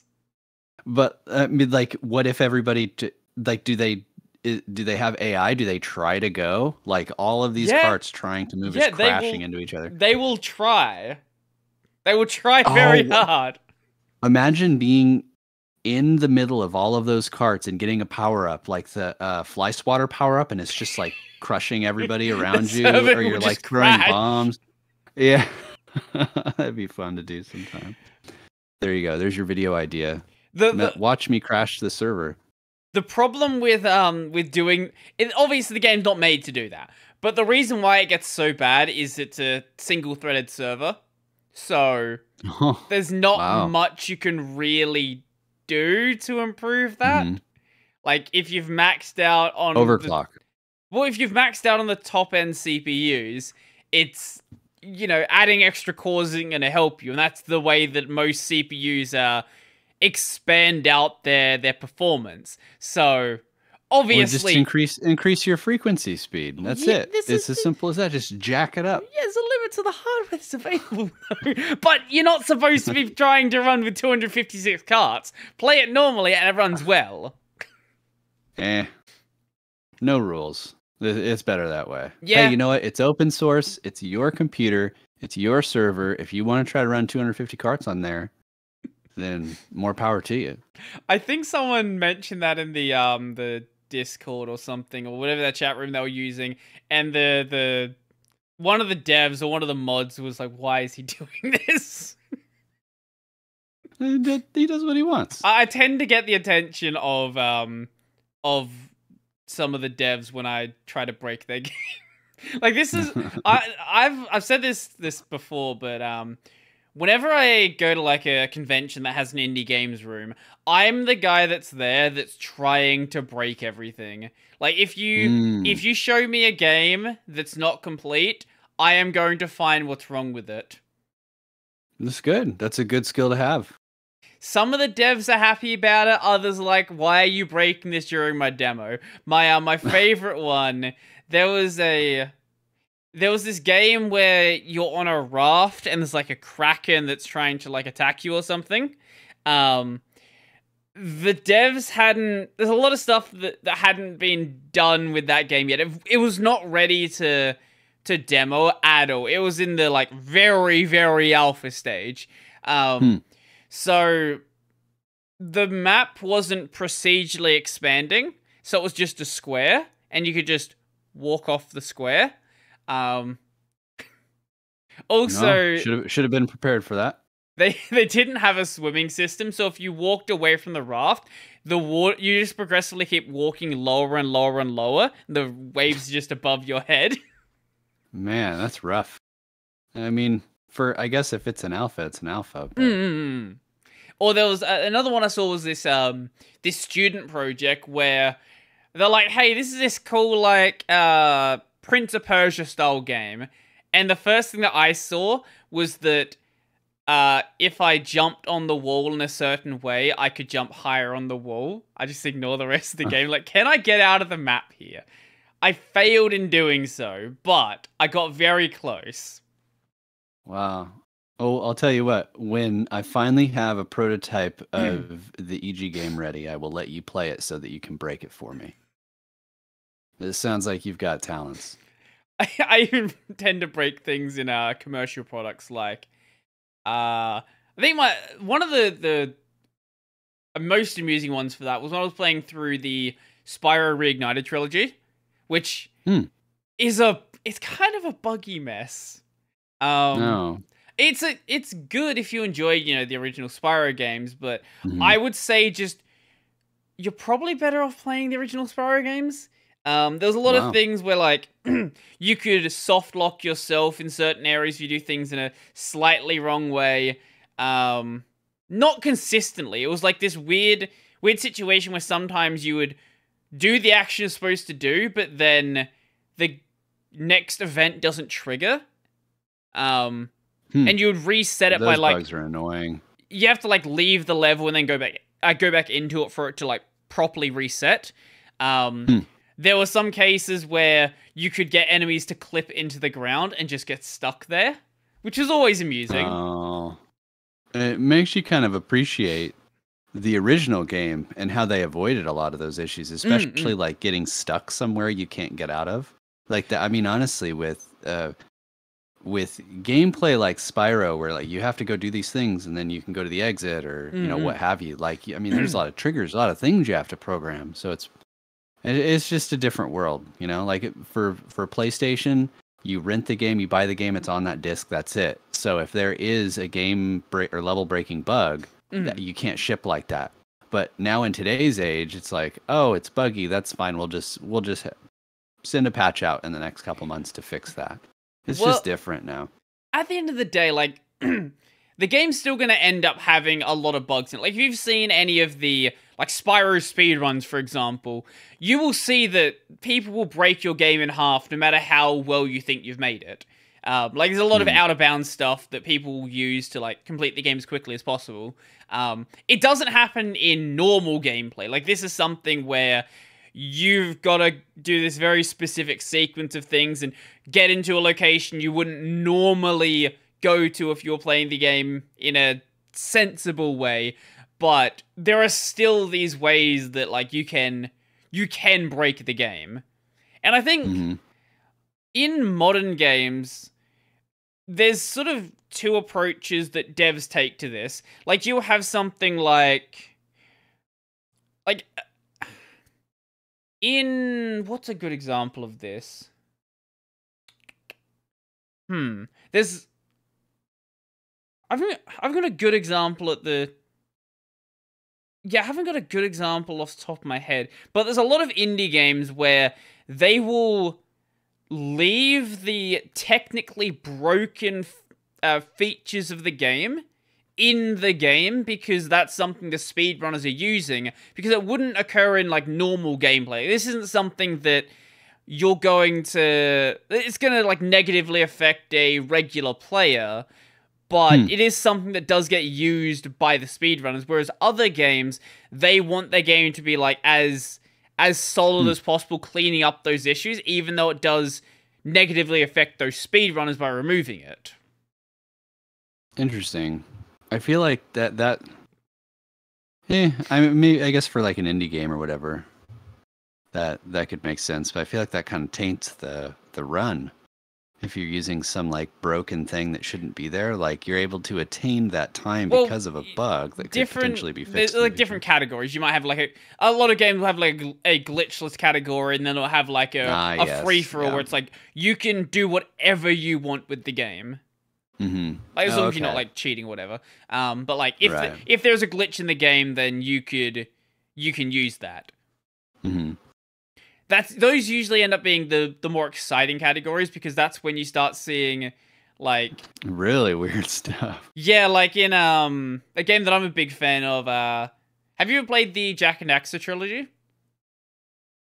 No, I've heard of it. I've never really played it. In Jak 2 and Jak 3, you get a hoverboard, and they copied and pasted the code between the two games, and we know they copied and pasted the code because they have the exact same bug. You can use the hoverboard to, if you, I can't remember the exact sequence, but you gotta like do a trick and jump at the same time or something like that, and you end up increasing your height, and you can just escape any point of the map. And people will use this to like skip event triggers and get to event triggers later in the game and skip stuff they didn't need to be doing. Yeah. And stuff like that is just really fun.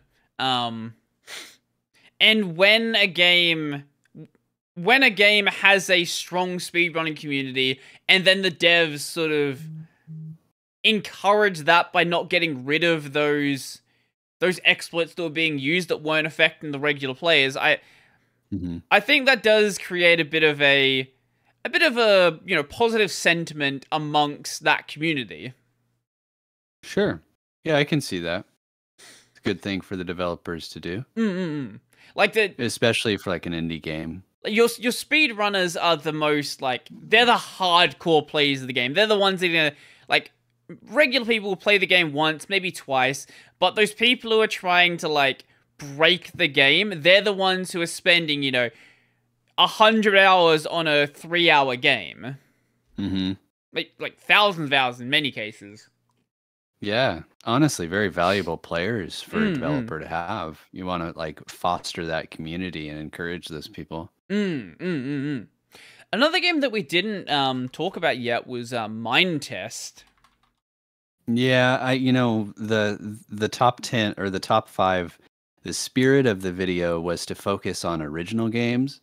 And I mean, Mind Test is cool, but it's not original. It's just a clone of Minecraft. Not to put it down, but you could argue that Xonotic is a clone or whatever. But I mean, Mind Test is like, you want a definition of a clone?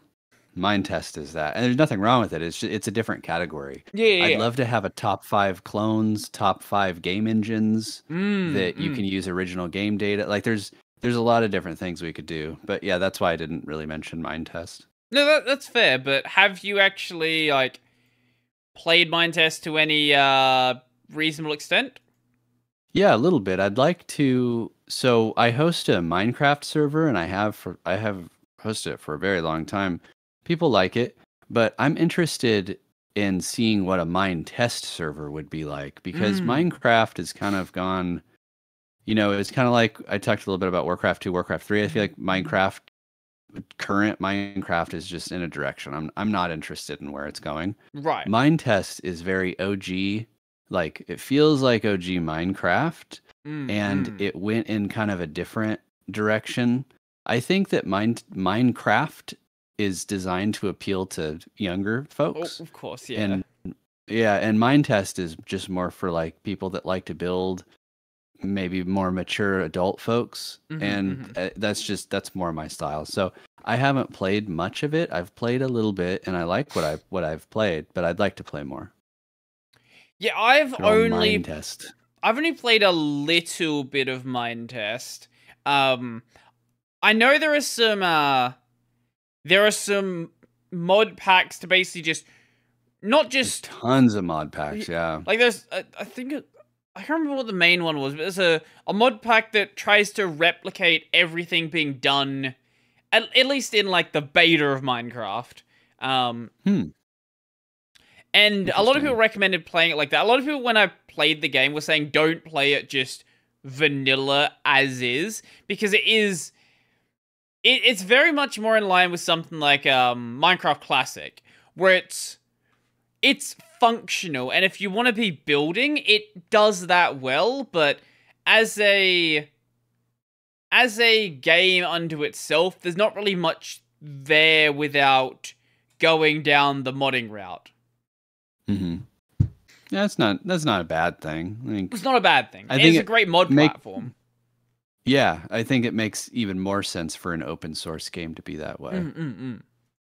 But like there is a lot of cool stuff out there for Minetest that I do need to sort of have up. Mineclone, that's what it was called. But like that's the mod pack there. Yeah, it's the mod pack. But if you just scroll through the one of the things that Mineclone sort of has I guess it's not just mod packs, it's like turning into basically a whole separate game. Like there are total conversion. Yeah. They'll like call them, if you go into like the Minetest website, there's a whole section for like custom games. See if I can send you this one. Here we go. Like custom mods or custom. Yeah, it's like they're basically mod packs. Whereas like a collection is just like, hey, let's build. Like there's a kart racing game. I don't know if it's any good. Oh, there's like whole game modes. Yeah. This is almost starting to look like Roblox, actually. Yeah, it actually, like, what the hell? This is not even what? I'm seeing like Roblox games from Roblox in here. Oh, are you? Yeah, that's actually really cool. Dang, this will be fun to look at in the future. Definitely a next year thing. There's so much here. Yeah. Wow. It just goes on. Parkour. Yeah. That's great. That's really, really awesome. Wait, there is a Sudoku game. do you want to play Sudoku inside of Minetest? I mean, it could be fun. There's a tower defense. There's all sorts of stuff. Wait, this is cool. I must have missed that one. That's actually really cool. Tower defense. I like tower defense mechanics, but tower defense games are usually like, I need a bit more than just tower defense levels. Like, I don't know, being able to build a tower defense setup in Minecraft, that does sound like fun. It certainly sounds like a interesting idea, if nothing else. Maybe next time I play Minetest, I'll have to like just go with some of these random games that are here. They seem pretty easy to install too. Yeah, I think you just how do I install this? Let's have a look. What do I need to do? How do you install a Minetest mod? Yeah, there's like a link on the wiki. Just games to install using the content tab, set up and installed automatically. So you just download the archive and then like load it in. Oh, okay. So check this out. I'm on Debian testing. And I open up Muon, Synaptic, whatever. Yeah. And type in Minetest and tons of mods. 3D armor mod, adventure markers mod, home decor mod. Like all these are in Debian repos. In the Debian repos right here. Huh. So you don't even have to, I mean, like if you just want like a basic Skyblock mod is right here, just install it straight from the repos. Cool is that? That is really cool. Are there any like major open source games that we didn't touch on? Probably. There's always ones that we forget. What I did is I went to FlatHub and I Let's went have a into look. the games section and I looked for Flat Hub games that I recognize. games. Let's see. There's Flat Hub, and I actually like KDE's Discover is pretty good. You search for games on there. So some other ones that I recognize, T Worlds, it's a good one. T Worlds. Yep, T Worlds, Fragato and Friends. What is T Worlds? Let's have a look. T Worlds. Yeah, it's It's a free online multi. Oh, it's a worm style game. That's it. That's what. Yeah, it's like Worms, a little bit. Oh, that's cool. The folks behind Endless OS have a bunch of really cool games on Flat Hub. And why does Endless OS ring a bell? Endless OS is the immutable OS. It's a cool one, but for a while they were focusing on education, and I think that they've changed their focus. Maybe, I don't know. I'm not much of an authority on Endless OS, but they have a bunch of really cool educational games: Nightmare Teddy, Dragon's Apprentice, The Passage. I think White House is one of their games too. You use CSS to paint a house. Oh wow, that sounds kind of neat. It is cool. Oh. As far as open source games, Abuse is one. Return to Castle Wolfenstein is a total conversion of something, but that's a pretty solid one. Open Terrain, whatever. Oh. Cave Story. Caves. That one's ringing a bell. Cave Story. Story. Why does this ring a bell? Wolfenstein Blade of Agony. Oh, Shattered Pixel Dungeon. That was a good one. I almost included it, but I don't know it super well. Pixel Dungeon. What is this? Yeah, that one was fantastic. I will definitely play that on stream. It is a roguelike. Okay, I'm listening. Yeah, it's a good one. Well, it's also available on Steam. Huh. Let's have a look. Have a look at their video. Oh, that definitely. This is very traditional roguelike. Okay, this is not roguelike like the way that a lot of games use it. This is roguelike. There is, you make a movement, the enemies move. That's right. And there's lots of random stuff. Like you pick up potions, you don't know what they are. You have to drink them first. So it's like NetHack in that way. You've played that before. Yeah. That's a very rough game to try for anyone who hasn't played NetHack. I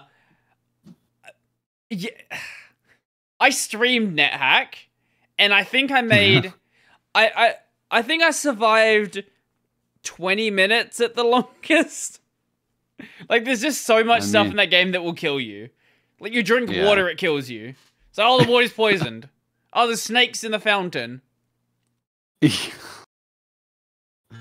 That's a roguelike for you. I think I turned into, like, a horse at some point. Like, I got cursed and turned into a horse. Or, like, a... She's like, okay, sure. You never know what to expect with roguelikes. But this seems a lot more approachable than just having that like nice pixel art style. Definitely makes it a lot more approachable. Like it's the problem with it's very approachable.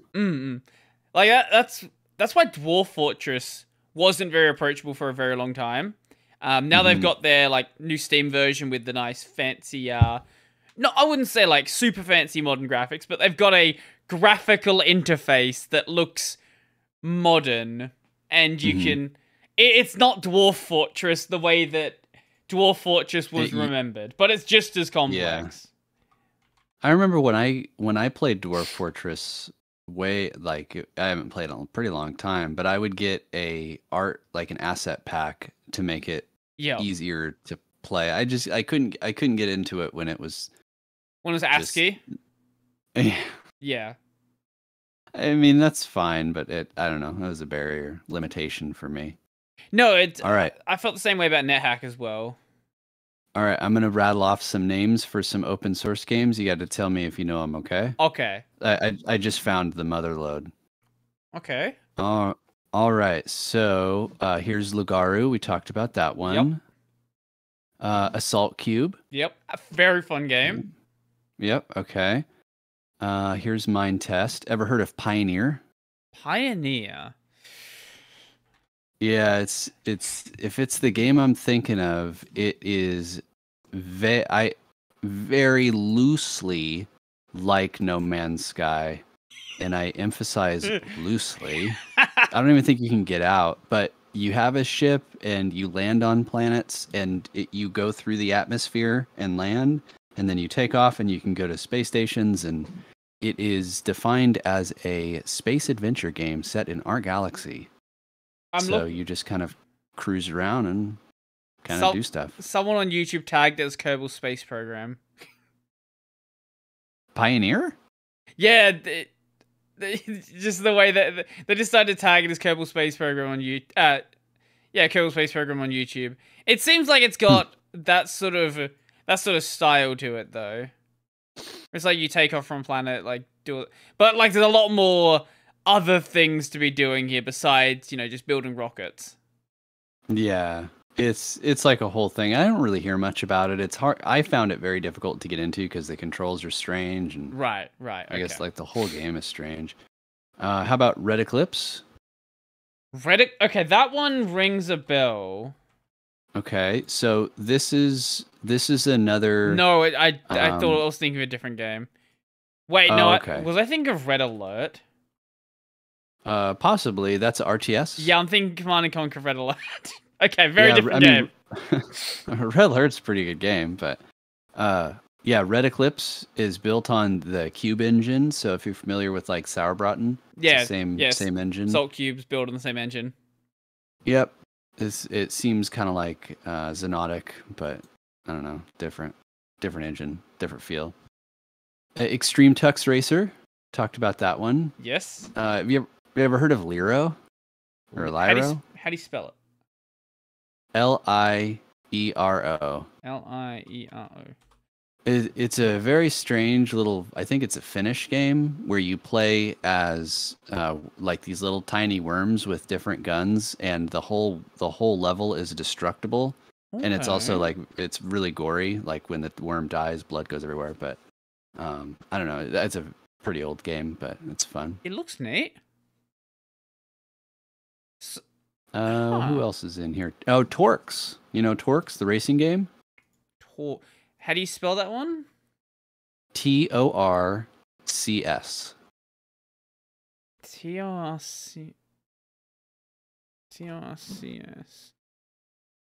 No, Torx. I don't know this one.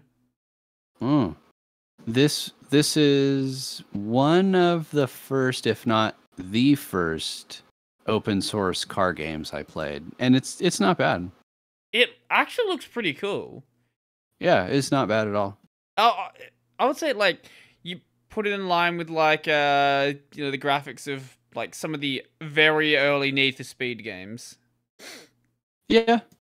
It's the focus. I believe the focus is on realism, so it's yeah. Yeah, it's just as real as you can really get with this style that we've got going on here. Yeah, well, I mean, if you think about it, it's easier for a developer to work out the physics for something like this than make the graphics look like, Forza. That's because I mean, at the end of the day, the physics are just based on whatever the game engine can do, and it's just algorithms. Like, no, that makes sense.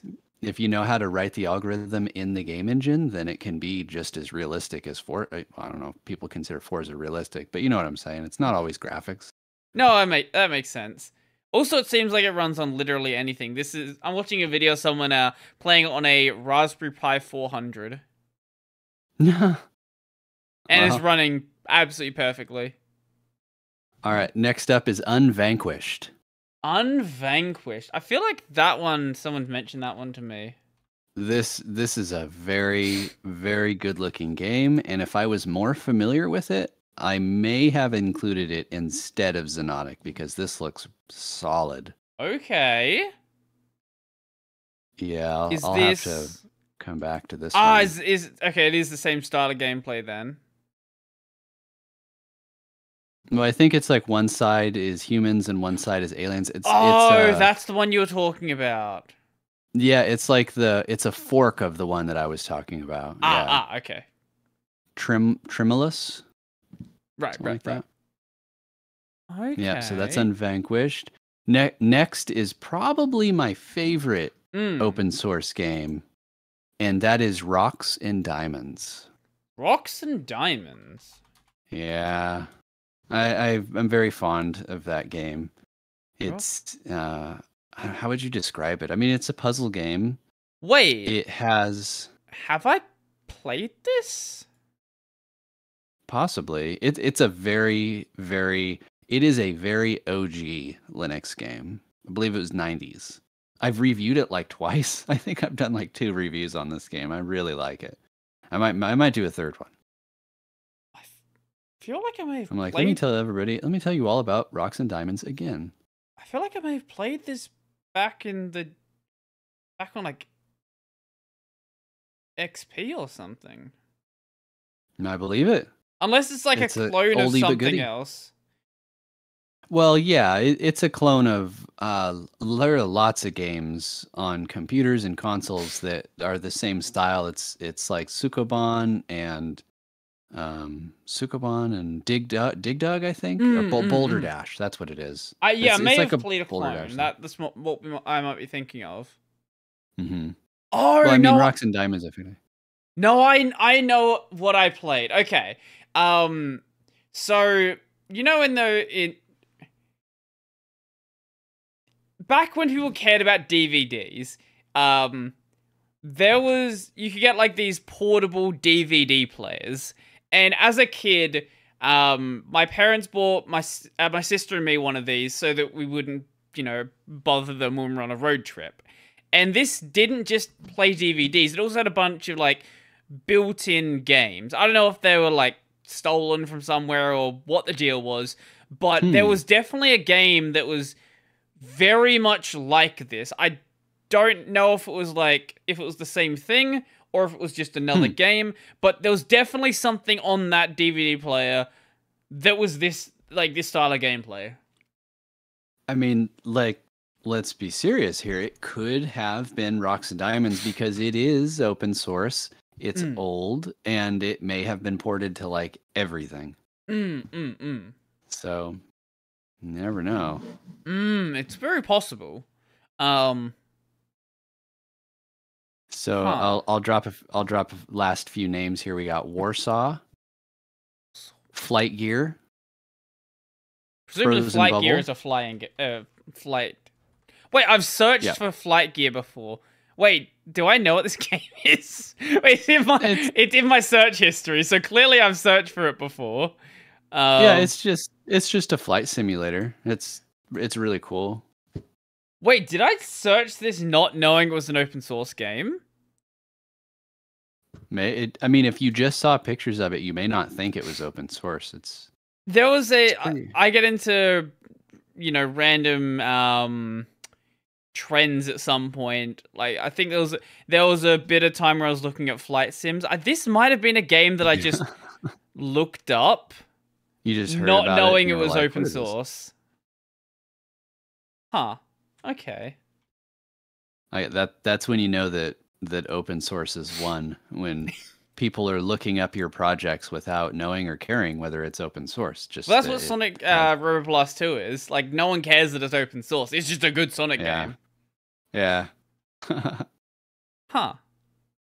Oh, there's so many. They just keep absolutely, going. Yeah. Mega Quest, Neverball, Open Clonk. Oh man, that's another game that I've done many reviews on. Clonk is cool. Open Clonk. Surge the Rabbit. Yeah. That's a Sonic clone, like an original Sonic clone. Oh wow. Okay. Yeah. that is very much a Sonic clone. I saw the preview of the video and it was going around a loop. Yep. Yeah, this is Like Wow, we have this Mario clones, this is a Sonic clone. And mm, it's good too. It's not bad at all. okay. Looks pretty cool. Yeah. Oh, Oh, it's the list something you just even drop keeps coins. Okay. going. This is just this Yeah. is actually just a It is Sonic. literally a Sonic Yeah, yeah, clone. yeah. Like you could if you just told me this was a Sonic game reskinned, I'd probably believe you. Man, I'll tell you what, I have a goal. Mm. Probably won't do it this upcoming year, but I would love to review or make videos, even if they're short videos, on Mm. every single game in FlatHub. Okay. 439 games. Good luck with that. So there's a video that LGR did a long time ago where he just like went through the Windows Entertainment Pack games that you would get with like Windows 3.1 and Windows 95 and stuff. And I'm nostalgic for that kind of stuff, so I liked seeing it. But the concept of like, okay, we're gonna sit down, we're gonna make a silly video playing all of these like solitaire, hearts, reversey, whatever. Like that just seems ridiculous. But yeah, I mean it's video content and it'd be really fun to do. So I'd like to do that for built-in Linux games. So like the built-in games that come with GNOME and with KDE that have just like been there forever. They're just like meta packages. I want to get those. I want to review them. I want to play them all just to have a video talking about them. I can't imagine anyone else has done that, or anyone else is going to sit down and go and do so. So it seems like free real estate. Let's do it. Yeah, that'd be fun. Yeah, you can go ahead and do it. I'm not going to help it. Might give you some commentary on, a couple of them, but you can go play the rest of them. Well, I'll do a video. I'll do a top 5 built-in card games that may come pre-packaged with your desktop. You probably could. I bet you there's 5 different card games. Surely there's at least 5 versions of Solitaire, if nothing else. See, GNOME has one. KDE's got one. Then there might be some like independent, non-desktop associated ones. Yup. There was a I don't remember what it was called, but back when I was a kid, I had this. I think it was something like 1,001 free games. I've never been able to find what it was. It was one of those like game collection discs. Dude, me too. I had a disc called Games Library, and it had tons and tons of games on it. And I remember playing so many of these games for the first time from that CD, but it was just shovelware. There's no way I'd be able to find that exact thing, but it was just like tons and tons and tons of shareware games. I didn't know some of these were shareware games. I think this might have just had things packaged that should not have been there. But like, there was this RPG that I played. I wish I still had the disc, because there was this RPG on there that I played that I can't for the life of me remember what it was called or anything, anything about it besides the game. But this one might have been shareware, because when you got past like the first zone, it was like, hey, if you want to play the rest of the game, you can buy it from this website. Yes. Why did that? I'll tell you what. I'm gonna announce it here on the show. I am going to release at some point. I'm going to release Egee game, the Egee game, and it's going to be a shareware collection. Because I don't understand why that method died. Like it's not a bad way of marketing. You make a game like a game with episodes or collections of levels or whatever with a narrative, so that the users have a reason to be invested and want to continue playing. And you release the game free with the first episode. And if people are interested, they want to see more of the story, they want to support you, then they can pay for the shareware and get the full version. Like, why did that die? Now it's all about we'll release a game and then we'll have regular updates and DLC. And it's like, that's so complicated. Why not just say, hey, if you like the game, buy it and you get more content. Done. That's how it used to be. Why did that model die? Money. they wanted more money, and that's not a very See, I like. Why I do don't you know. think loot boxes exist? Uh, I think that loot boxes like that. That's like a tangent, maybe for another time. But like they can be done well. But it's like it's the golden egg. You have the shareholders who are like, we need more money. Okay, we'll take the loot boxes and monetize like. It doesn't have to be that way, but people ruin everything. Absolutely. But we are just closing in on the 2 hour mark, and it's 3 a.m. for me. So, oh, dude, come on! It's like 8:30 in the morning here. Yeah, it'll be 8:30 in 5 hours. Yeah, dude. If there's anything else, any other thing you want to jump on before we end it, we can do that. Otherwise, I do want to go to bed at some point. Dude, I've got. I can talk and talk and talk and. Well, we can do another episode of this at some point. So there's no rush there. Yeah, no, I'm good. It's good. I'm happy about doing this, and I'm happy I did that video because, like I said, I want to get the work that these people have done out there. Because they're doing it. It's a passion. It's a hobby, and like as an individual, as a developer, it's cool to see your work out there. Somebody's enjoying it. People are playing it, and like I have a YouTube channel. I've got a platform. I'm going to use it for the better of the community. So, and I'm glad to be here on the show talking to you about this kind of stuff because it's cool. And I'm glad to have you here. You're always welcome to come back to chat about open source games or any. I'm sure we can find a lot more open source games that we just didn't even remotely look at today. Oh yeah. If you've got anything in mind that I should try out, I'm more than happy to give things a shot, and then we can like chat about those at some other point. And maybe I'll try out some of the games you listed out earlier, like the Doom games and things like that, and just especially that what was the horror game? Total Chaos. Total Chaos, yes. Yeah. Now I do want to say, because I'm sure, I hope that somebody would correct us in the comments. They will. Yes. FlatHub is I'm calling FlatHub, I'm calling the Snap Store and App Image Hub the Linux storefronts, because I mean that's basically what they are. Yeah. They don't always have open source. We're talking about open source games, and we're talking about FlatHub in the same sentence. Not everything on FlatHub is open source. That's important. Yeah, you can find like RuneScape launcher, Minecraft launcher. My launcher for FF14 is from FlatHub as well. Yeah, it would be cool. Here's your feature request. It would be cool if there was like a badge or something on the icon that showed that it was true FOSS. Yeah. Most of what's on there is free and open source, but not everything is. So it's worth pointing that out.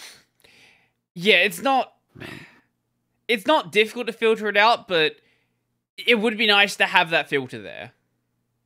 Yeah, I mean, if nothing else, just to show like a little prestige, it's like, hey, this Forgato and Friends open source. You just kind of like I like as a connoisseur of software and stuff. I'm curious, like how much of this is open source and how much is proprietary, just for my own curiosity. No, that definitely seems like a good idea. If anyone involved in FlatHub is listening to this, that would be cool. Please do that. That would definitely be cool. We'd like that. I don't know if it wouldn't be difficult to do. It would just be a matter of going back and categorizing everything if it's not already categorized. If it is already categorized and you're not, if you don't have a toggle there for it, why don't you have a toggle? There's going to be people smarter than us watching this, and maybe they will have a solution. Or they just didn't think of it and was just like, oh, we just didn't do that. Just like, maybe that is useful. Yeah, or better yet, maybe they just didn't think people would be interested. Well, let the people know where they can find you and the work you do. Oh, the easiest place to find me and my stuff is Egee, egee.xyz. It's my website. It's like right now it's a link aggregator, and if you go there in December, there will be snow. I like to kind of spruce it up. Oh, that's cool. But yeah, that's the easiest place. I'm on YouTube. I've got a few different YouTube channels, but I'm on Mastodon. I've moved away from Twitter.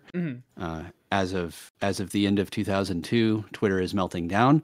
If you're watching this in the future, 2002, 2022. I'm interested to see how this whole Twitter saga plays out. Maybe in a couple of years, people will be like, "Wait, what?" I'm having fun watching it. That's for sure. Like, ultimately, I don't care what the end result is, but it is certainly fun to watch the chaos as it goes. Yeah, the outcome is it's pushed me to Mastodon, and Mastodon is really, really cool. If you're not on there, anybody watching, if you're not on there, highly recommend getting involved in Mastodon. It's very cool. It has pushed a lot of people over to Mastodon. I'm really happy with the growth that it's been seeing. Like, I think I was talking with someone, I think it was a couple episodes ago. It had like a 500% rise in users, like monthly active users.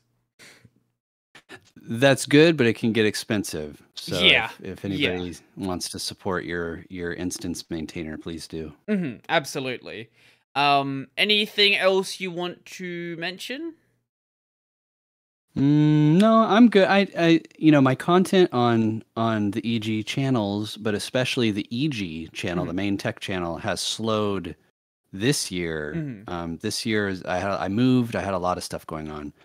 Next year I've got big plans, not like changing plans, but I want to be way more active, focusing on making regular videos, maybe streaming more. But yeah, just like stay tuned. I'll be sure to leave all of that stuff linked down below, so if anyone wants to go and check it out, go and do so. As for me, the main channel is Brody Robertson. I do Linux videos 6 days a week. Maybe I'll do my own open source games video. I'm not too sure. That seems like a fun thing to go and mess around with, because my list would be definitely different from your list. There you go. I want to hear it. And not right now, but in a video. Yeah, no, I'll have to think that one through when it's not 3 a.m. The gaming channel, right now I'm doing a playthrough of Pokemon Ruby and Sapphire with Rogue Ren. It is really fun. It is chaos. And we're probably going to wipe at the second gym and restart the entire run. And then the podcast you're listening to now, the gaming channel, Brody on Games, that's what it's called. This channel, Tech Over Tea. If you're listening to the audio version, the video version is available on YouTube. If you're listening to if you're watching the video version, the audio version, available as an RSS feed. You can find it on all the podcast platforms out there. And yeah, go do that. It's fun. I've got some fun episodes lined up for next year. I'm going to have the creator of Bottles and Vanilla OS on, and there is another one that I haven't arranged yet, but there is another big developer coming on as well. And I want to get some of the... there's a couple of distro maintainers out there that I've been meaning to get in contact with to try to bring them on, and we'll see if they respond to my messages or what they do. Yeah. So I'll give you the final word, Egee. What do you want to say? Keep using open source, keep supporting the community, like everybody. Like open source is love and life. Do exactly that.